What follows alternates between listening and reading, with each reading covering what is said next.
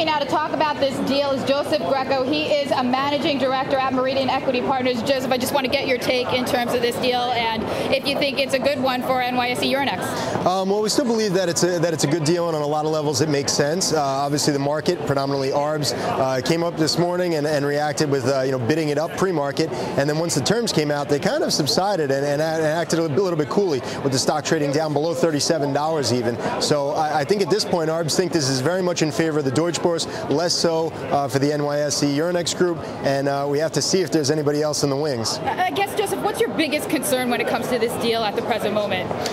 Really, my only concern at this point is that it's undervaluing what's going on here and what the NYSE Euronext group does.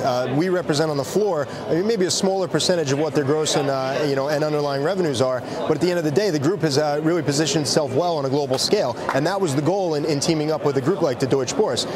But we have news out yesterday that CME Group potentially could be the knight in shining armor for the NYSE to keep the national concern and the national icon intact here, and still expand upon what the offering is for their client base. How likely do you think it's a possibility that CME Group may make a hostile bid for NYSE Euronext as well? Well, definitely a possibility. Not having any reliable inside sources to give me the nod, I think that they're definitely investigating it and seeing if it's worth it.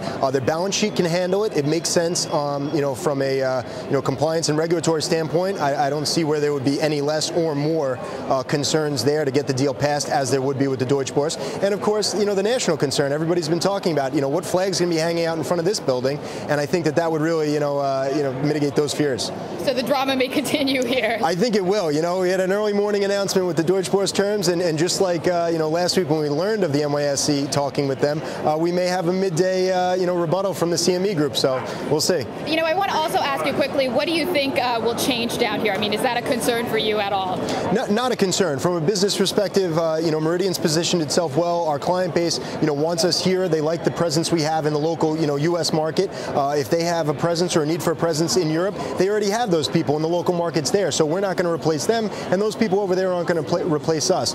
We have very strong relationships, and the people down here on the floor have already, committed to a revitalization of the floor, refurbishing the floor and building out the new pods to take us into the future. So I'm not concerned that the business here is going to change so much. I think what it will do is expand upon the offerings to clients, and hopefully, firms that are aggressive will get involved and will be able to, capture some of that order flow. Great. Thanks so much for taking the time.